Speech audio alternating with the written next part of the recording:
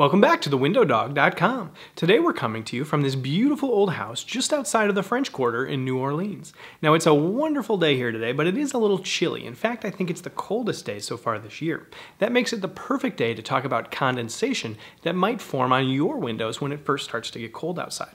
You see, we've been at this for many years, and every year when it first starts to get cold, we'll get inquiries from folks all over the country with condensation on their windows. Now, sometimes these are people with new windows, sometimes they're people with old windows, but when it first starts to get cold is when everybody starts to get worried about condensation. So what we're going to do is look at what's going on here. We're going to look at how you can reduce or eliminate the chances of condensation forming on your windows, and we'll look at what factors you should consider when ordering new windows to try to prevent condensation from forming. So to start off, I think it's helpful to understand what causes condensation to form on your windows. Basically, all the air has moisture in it, and warm air can hold more moisture than cold air. So as warm, moist air cools down, at some point it reaches a temperature where it can no longer hold as much moisture as it has in it. That moisture then condenses, turns from a gas into a liquid, and forms water droplets onto whatever the coldest surface is around. Generally speaking, if you look at a wall, the coldest surface is going to be the perimeter of an insulated glass unit, or even, I suppose, a non-insulated glass unit. The perimeter of the glass is going to be the coldest spot, and that's where you'll generally see the condensation start to form. Here we can look at an infrared camera view of my house. You can see here the coldest section of this wall is the perimeter of these insulated glass units. That's just how it works. So if you're trying to prevent condensation from forming, you've got two real choices. You can either increase the temperature of that glass, or you can decrease the amount of humidity in the air, which would reduce the dew point. As long as you can keep the temperature above the dew point, you've prevented condensation. Here's a great example of that. I remember years ago, we had a customer in the Midwest who had gotten windows replaced by us, and they called a year or 2 years later saying they were having this huge condensation problem. They thought there was some defect in the windows. Well, we sent a rep out there to take a look at it, and what they discovered made perfect sense. The windows in question were two windows that were right side by side in a guest bedroom that this couple rarely used. They kept the door to that bedroom closed, and they had the heater vent closed off in that room as well. And then in front of the window, they had big heavy curtains that were like floor to ceiling type, covered the whole window. So one day, after months of not using this room, they went in there, opened that window, saw all this condensation on the window, and thought something was wrong.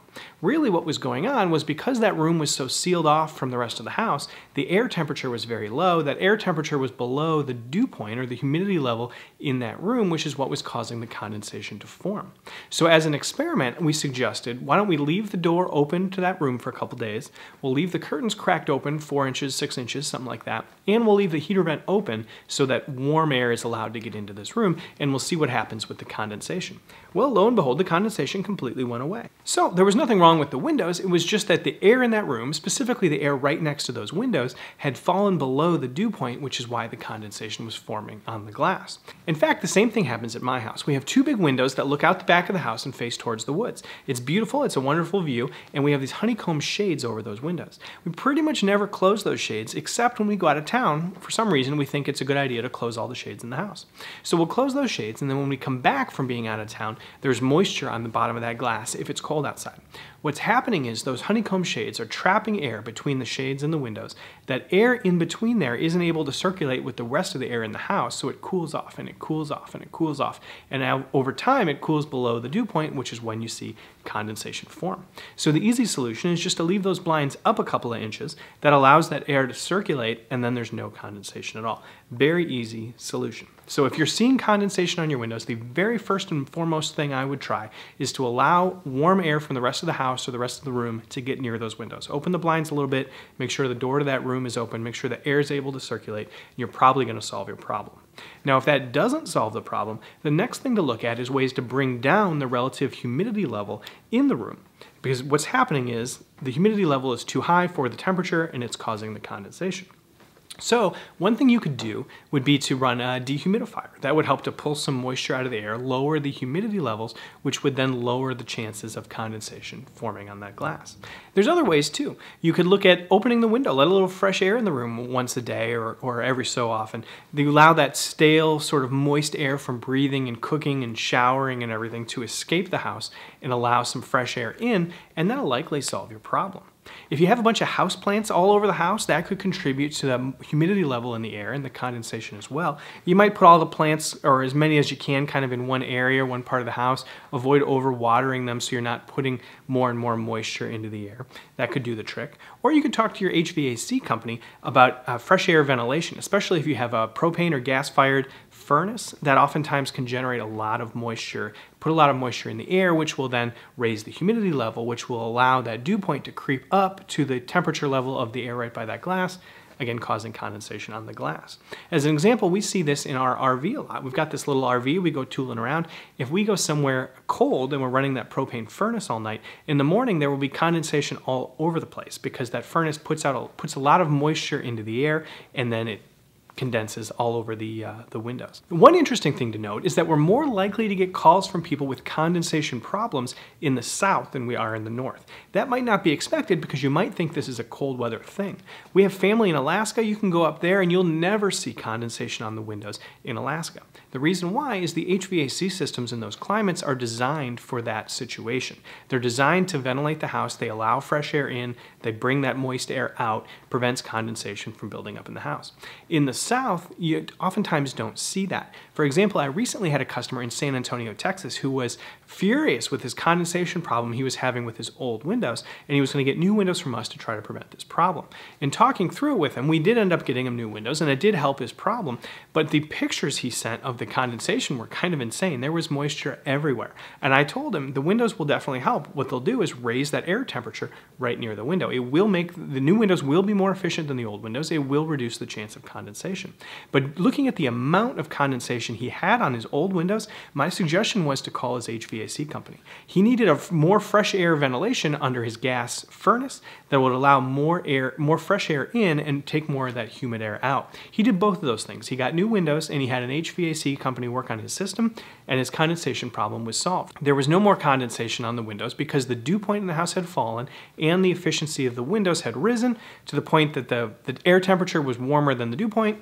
No issue at all. If this all sounds a little bit theoretical, let's look at this chart that might help explain what sort of conditions you would want to achieve in order to avoid having condensation on your windows. As you can see here, this handy little chart that's put out by a window manufacturer that my company deals with will show you if it's 0 degrees outside, you would want to have a relative humidity level inside of 25% or less. If you had more than 25% relative humidity while it's 0 degrees outside, you do have a chance that condensation will form on that glass. Now, the more efficient your windows are, the higher the humidity level can be in the house before condensation will form. And the colder it is outside, the lower that humidity level needs to be in order to prevent condensation. Do you see how that works? As the temperature goes down, the humidity level also needs to go down.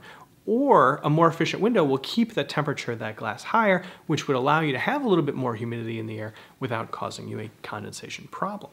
So you see on the same chart, if the outside air temperature were 20 degrees, you'd be okay with the humidity levels of 35 to 40%. Higher humidity levels than that would introduce the possibility of seeing condensation form on the windows, and lower humidity levels would completely eliminate that problem because there's not enough moisture in the air. The dew point would be low enough such that the temperature won't reach the dew point. Condensation won't form. If you feel like you've done about as much as you can to both increase the temperature around the windows and decrease the humidity levels, but you're still not seeing the results you want, there's a couple other things you can look at. One, you want to make sure that all your normal sorts of ventilation are working. Your attic vents are clear and unobstructed. The house is able to breathe as it should. You also might want to just open up a window every once in a while, allow some of the dry, cold outside air to come in and get some of that warm, moist air out, and just to help keep the humidity levels where they're supposed to be. It's going to eliminate your problem pretty easily. In fact, in this old house here in New Orleans, we don't see any condensation on the windows, and these windows are probably 100 years old from the look of them. Now, why don't you see condensation? Well, because they're drafty. It is chilly in here, even with the furnace cranked up to 72, and that's because these old windows just don't seal very well. That means they're letting a lot of this moist air that's in here out. They're letting cold, dry air in even when they're shut. And that's exactly what people don't expect sometimes about buying new windows. It's not entirely uncommon that somebody gets new windows, say they get them over the summer, and then as soon as it gets cold outside, they flip the heater on, they see condensation on the windows, and they call us up and they say, these windows are causing condensation in my house. Well, that's absolutely not true. Windows don't cause condensation. But what might be happening is that the air, your old drafty windows were letting some of that humid air out last winter. This winter, those old drafty windows are gone. The new windows are sealed up very tight. They're not allowing any of that humidity to get out. They're keeping that humidity in, which is raising the dew point of your air, which is what's causing condensation to form. As an example of that, many years ago, I dealt with a customer south of Richmond, Virginia. Now, she did not buy windows from us. She bought windows from another company in town. I happen to know the owner of that company, and they're a very reputable outfit. But she called up our office thinking she was going to have to get new windows all over again after she just bought windows last year. She was not happy about it, and she wanted us to guarantee that the new windows we would install would not cause condensation in her house. Well, that can be a tricky thing to guarantee because, as we've already discussed, there's a lot of environmental factors that go into whether or not condensation forms, a lot more than just the efficiency level of the window. So she was pretty irritated, and she was telling us that this other company wasn't able to help her and they were a bunch of jerks, and I know them and I think they're probably not a bunch of jerks. So I had a little free time and I offered to just cruise over to her house and take a look at it. So I met her a day or two later, and as soon as I walked into the house, it was pretty obvious what was going on. You could see she had electric baseboard heaters around the perimeter of almost the entire house. There was no forced air, there was no vents, there's no moving air in this house, period. So when the house is all sealed up, because it was cold outside, the house is all sealed up, these electric baseboard heaters are running. Everybody, I think there were her and her husband and 2 or 3 kids living there. All these people are eating and drinking and breathing all day long and showering and cooking food and putting a lot of moisture in the air. Well, it's freezing cold outside, so everything's shut, and there was a lot of condensation on her windows. So she's telling me how, this is so horrible and I can't believe it, and look at these garbage windows this other company installed. I understand she felt that way, but that's not really what was going on. So I asked her if the old windows, before she got these new windows, if the old windows were drafty. And of course she said yes, right? She said, oh yeah, they were horrible. They were really drafty. In fact, the new windows don't feel that bad. They feel nicer than the old windows did, but this condensation is driving me crazy. I wish I had never bought them. They're so bad. So I tried to explain to her that that's exactly what's going on. The old windows were drafty enough that they were letting the house breathe. They were letting a lot of this moisture get out. The new windows were sealing tighter. They were letting less moisture out, which means the humidity level in the house was rising to the point where the dew point was meeting the temperature and condensation was forming. So the solution for her was just to crack a window once in a while or run a dehumidifier to solve your problem. She could also contact an HVAC company. They could probably install something a little more permanent for her if that's what she wanted, but without a forced air system, that can become a whole rigmarole, and I'm not a HVAC expert, so you'll want to talk to somebody else about that. But basically what was going on in her house was that the humidity level was rising and rising and rising. Imagine if all those people stayed in that house for 3 or 4 days without ever going outside. Well, there are all those people taking showers, all those people cooking dinner, all those people breathing all day long. What's happening? The moisture level is going up and up and up and up to the point where the dew point meets the temperature, condensation forms in the window. So it's not a problem with the window. There was nothing wrong with the work this other company did. It was just an environmental situation in our house, and the really easy solution was just to crack a window. So if you're experiencing condensation in your house, those are the factors to look at. You either need to increase the temperature around the window. Maybe it's as simple as just opening the blinds or opening the door to that room or letting the air circulate a little bit more. Or you need to decrease the humidity levels. Now that's as simple as just opening a window and letting the house breathe a little bit, or maybe running a dehumidifier, or even running your bathroom fan longer than you need to just draw more and more of that moisture out of the house. Sometimes it doesn't take much. It might just be a little difference just to get that temperature just a little bit above the dew point, and you won't have any issue anymore. The new windows will hopefully help because they will increase the temperature of the air right around that glass, because the new windows will be more efficient than the old windows. As an example, let's take a look at a couple of options my company commonly offers. Now these are options we offer in this southern climate zone. We would offer different options in different parts of the country, but just as an example, we'll look at this chart. You can see the Energy Star package, and this package is the least expensive option we'd offer in this area that also meets the Energy Star criteria for this area. The Energy Star package here has a condensation resistance rating of 56. Now, the easiest way to understand whether that's good or bad is to look at it in reference to other options. So we can look at the next option down here, which is the same window, the same glass, the same gas fill, the same low E coatings.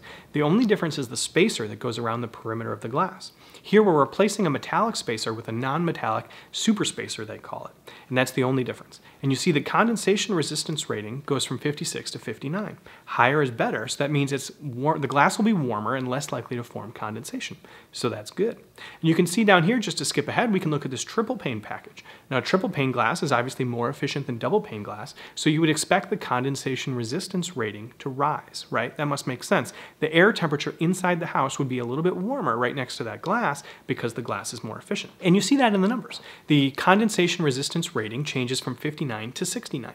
Quite a big percentage difference. That's all very intuitive, it sort of makes sense, and the numbers bear it out. So when you're shopping for new windows, if condensation is an issue for you, you want to look for windows with the highest possible condensation resistance rating. What that means is the glass will stay as warm as it can when the house is all sealed up. So the windows can help, but they won't prevent all condensation. The house needs to be properly ventilated. It needs to be allowing outside air to come in and inside air to get out in order to prevent that sort of moisture from showing up. So if you have a replacement window project in mind, I would suggest checking out our website at TheWindowDog.com. You will find it is the greatest source of replacement window information on the entire internet. If you'd like a free and easy and generally completely online quote for your project, you can get one from my company, Window Universe. As of today, we're offering windows in 33 states and the District of Columbia, and that list is growing every day. You can find links down below in the description to Window Universe where you'll be able to get all that information. In fact, if we don't offer windows in your area, we may know another great company to recommend, so I think you'll find that to be pretty helpful. You can check out the links down below. Now, we do have some new videos coming up that I think will also be pretty cool. We're going to do one all about foam in the windows, foam around the windows, foam inside the windows. There's foam everywhere when it comes to windows, and we're going to help explain what it does and does not do for you. We're also going to do some new window warranty reviews, a lot of really cool stuff coming up. So hit the old subscribe button down below there somewhere, and you'll be able to be informed when we have new videos come out, and that way you will not miss out. So we hope this video helped as you're trying to navigate your condensation issue, and we will see you guys next time.